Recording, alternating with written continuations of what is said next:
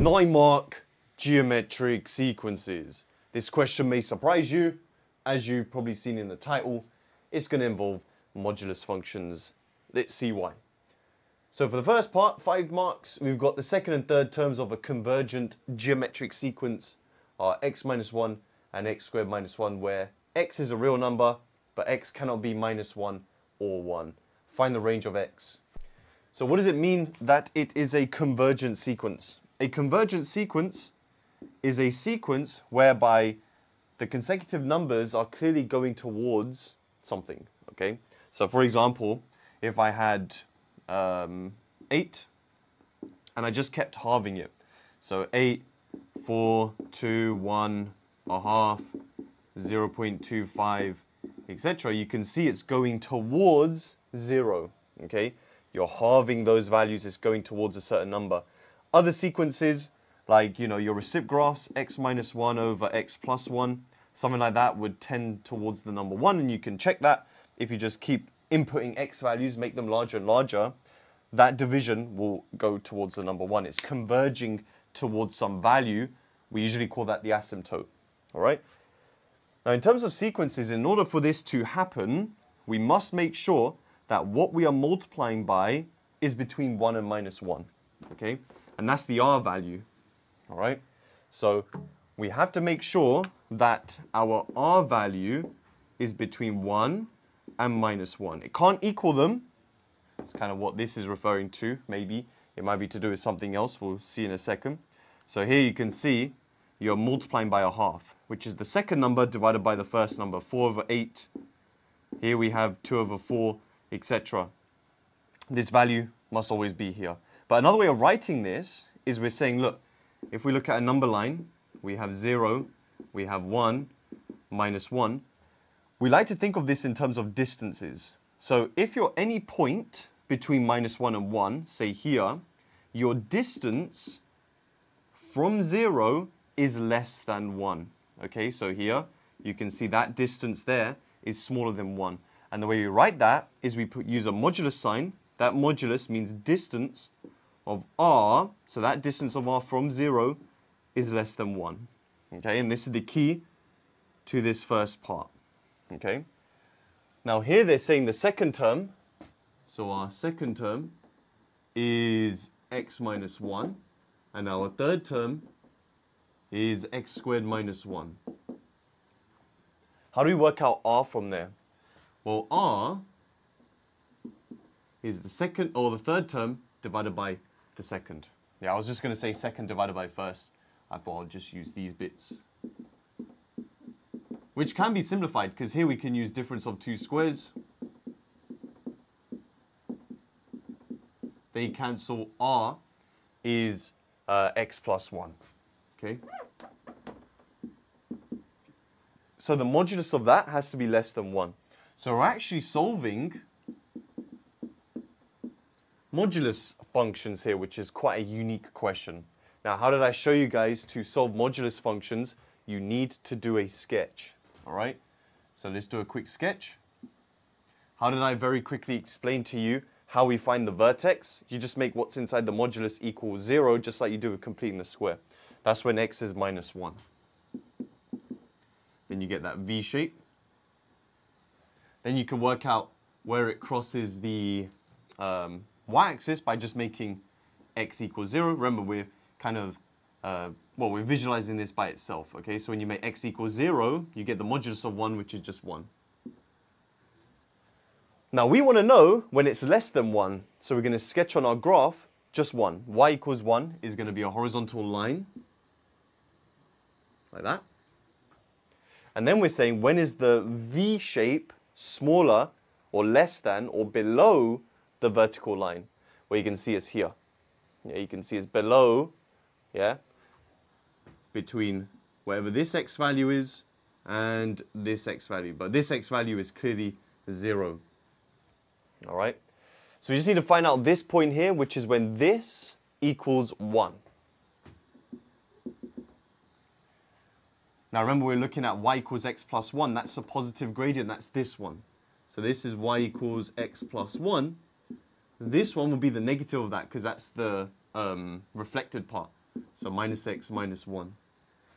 So we're going to let minus x minus 1 equal minus 1. Oh, sorry, just plus 1. My bad. We're equating it to that. So we get x is minus 2. All right? And then we said, okay, when is the V shape below 1? It's below 1 between minus 2 and 0. So x is between minus 2 and 0.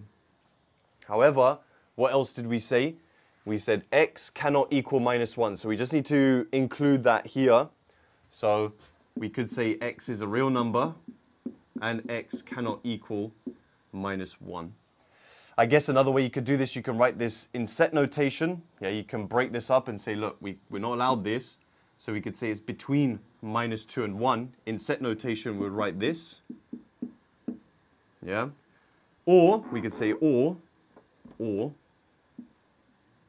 between minus 1 and 0.